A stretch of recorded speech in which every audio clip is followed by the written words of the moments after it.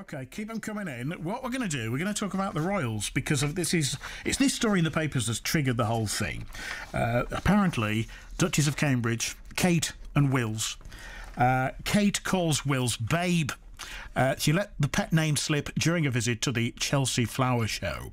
So I thought we'd talk to Grant Harrold, who is a former butler to the royals. Morning to you, Grant. Good morning, Mike. Our standard slipping here, babe. Are you referring to me there? Not on this occasion. Okay, thank you. Do you know, I've looked at the article, I've been reading what people's comments are, and I'm just not 100% sure if it had been picked up correctly, if the gentleman actually did hear what he thinks he heard. I'm not obviously sure because I wasn't there, but I just find it I find it out of character. I think that's the word to use.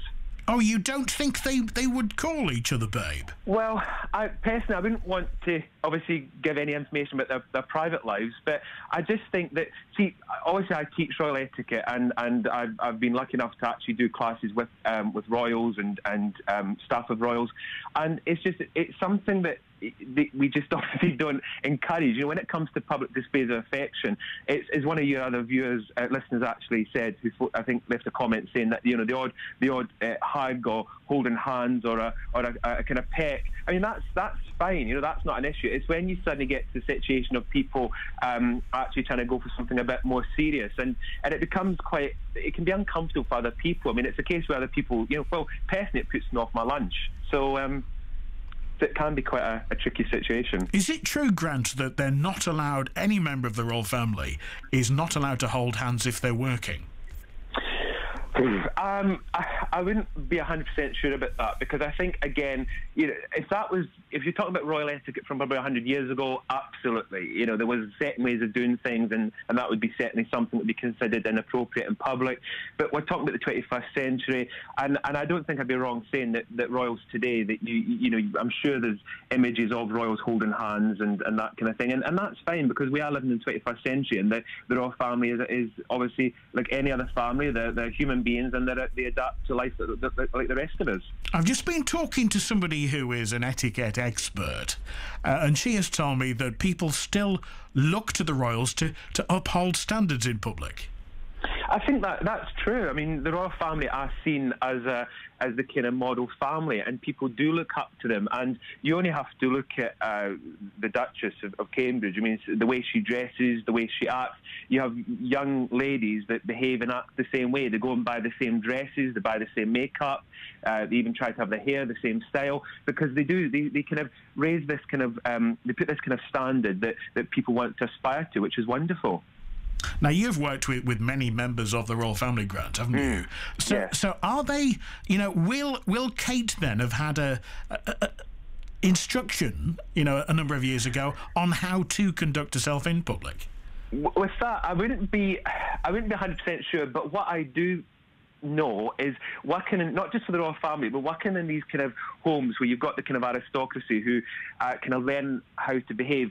Yes, they obviously learn it in their schools, in the private schools and that kind of thing, but they also learn it from, believe it or not, from the staff, because you've got to remember, if they've got butlers or footmen or valets, they learn from these people how to dress, how to lay tables, how to meet and greet the guests, how to do things, and they learn it from that first-hand experience. And so personally, I think that a lot of people, similar to royals and the aristocrats, they actually learn from the people around them, and also from their parents and grandparents. I mean, what better role models than the Queen, you know, to have, and the Duke of Edinburgh as role models for the younger royals. Are they under pressure to modernise and therefore relax a bit? I don't know if I say under pressure, but I think, again, like any family, it has to modernise. You know, it has to kind of adapt to the 21st century. But thankfully, they still keep a lot of old traditions, which I'm a bit of an old-fashioned person when it comes to traditions. So I'm pleased to say they do keep things how they, you know, there's certain things that they've done for hundreds of years, but at the same time, as I keep saying, it's the 21st century, and they're a family that try to kind of keep up with the modern era. And personally, Grant, leaving the royal family aside for a second, what's your view on kissing and cuddling in public? Can't they get a room or something? So it makes you feel awkward? It does. As I said, it's not the thing of holding holding hands and that kind of thing. It depends where you are. It depends the environment. You've obviously got to be careful which country you're in as well. Obviously. Yeah, good point.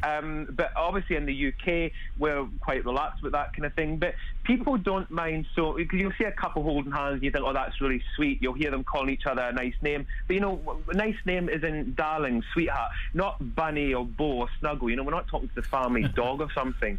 Grant, thank you for that. Grant Harrold, former royal butler. Grant makes an important point about observing other countries' cultures, by the way. So have you come a cropper in that department with a public show of affection?